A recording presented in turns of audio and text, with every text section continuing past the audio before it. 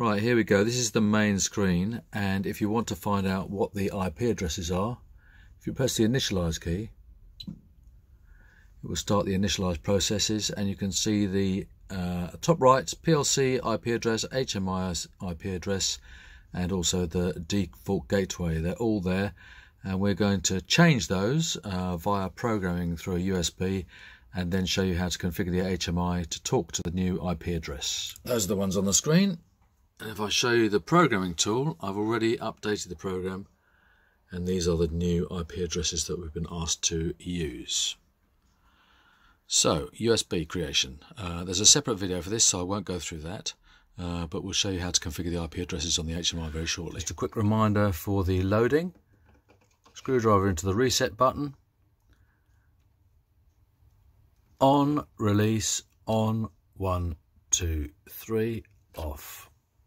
And there we go. That should start us on our reloading of the program. The screen's gone blank, and it's going to stay like that because we've changed the IP address of the PLC, but we haven't changed the IP address of the screen. We're going to wait until the PLC settles down and it's communicating again, and then I'll show you how to go into the screen and set up the IP addresses. And the whole screen's set up in actual fact, so that if you're fitting a replacement screen to one of our machines, you can set it up correctly. Right, so now you can tell that the PLC has restarted. And the way you can tell the PLC has restarted is because the R light is on and green at the top. The ET light, Ethernet light, is flashing, but I think that's because I've got it connected to my laptop. Now it is trying, the ET light is flashing, and it's regularly flashing. That's because it's trying to communicate to the screen, which unfortunately is not answering because it's on the wrong IP chain. So the way to get around this is to press the hand button at the bottom. Now the hand button on a new unit will work immediately. On one of the ones that we've got configured, you'll have to press it and hold it for 5 seconds at the very least. Sometimes it's quite difficult to actually get this hand button to work at all because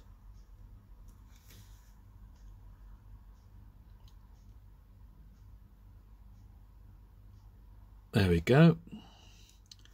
Right, on units that have been set up by Crest, in order to change the IP address, you will need to have the secret password, which I'm not going to tell you here, but I'll put it in an email.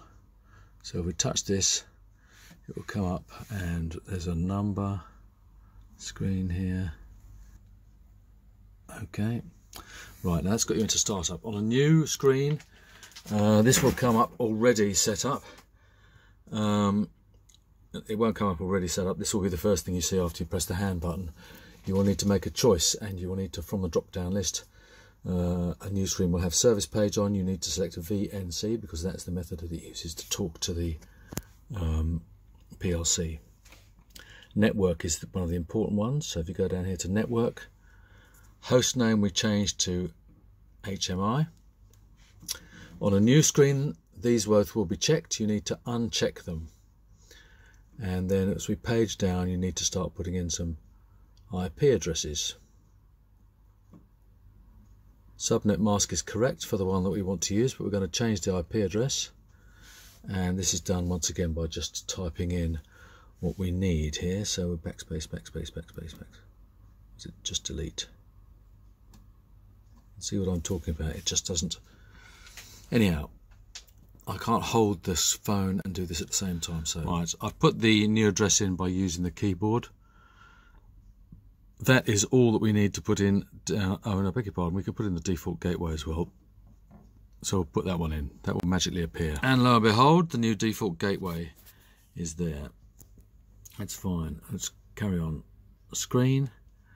I like to put the screensaver on. That is off by default. If you check this box and then use these plus and minus arrows, it just simply saves an image being burnt into the screen. 30 minutes is what I normally give it, which is plenty of time for somebody to do a cycle, generally speaking. Screensaver type is backlight off. Audio, you can have the buzzer on or off if you like. I'll bleep it. Hand button. This is important. This is an old version of the screen. On new screens that come in, you will have one option here and you'll have another option immediately down below. If you check both of the boxes, it will come up with a question that asks you if you want to make the hand button work for after 5 seconds of continuous pressing. That's this button down here that we use to get into the setup. You do want to select that option, otherwise your operators, when they're using the machine, will very occasionally go into the setup on this screen and be presented with a password, which is a bit confusing for them. So if you select the 5-second option, that is good. VNC. Right, I've made a mistake.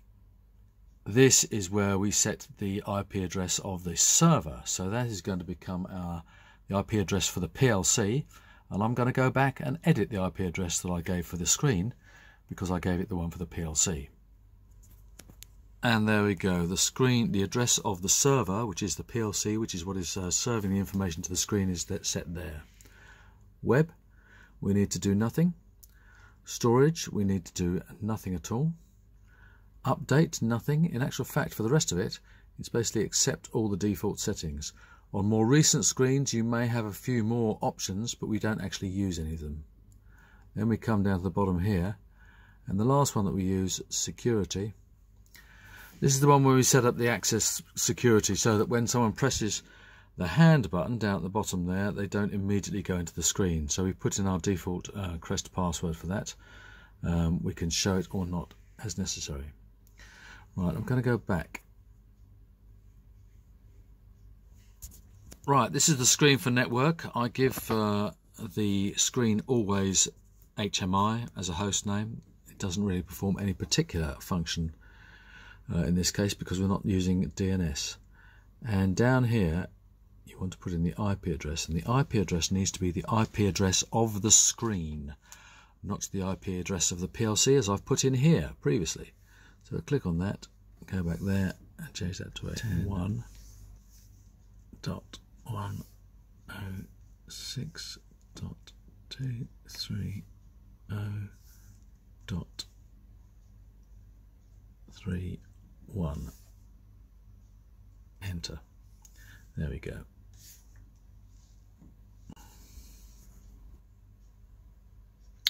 Right, so when you've got your security password in, you go down to Save and Exit, and then press Save Changes and Exit. With any luck, it will come up and connect to the PLC. And there we go, connected to the PLC. Hit the initialized button, and we'll see there we've got the updated screen which shows our new IP addresses for the system. All done. Thank you.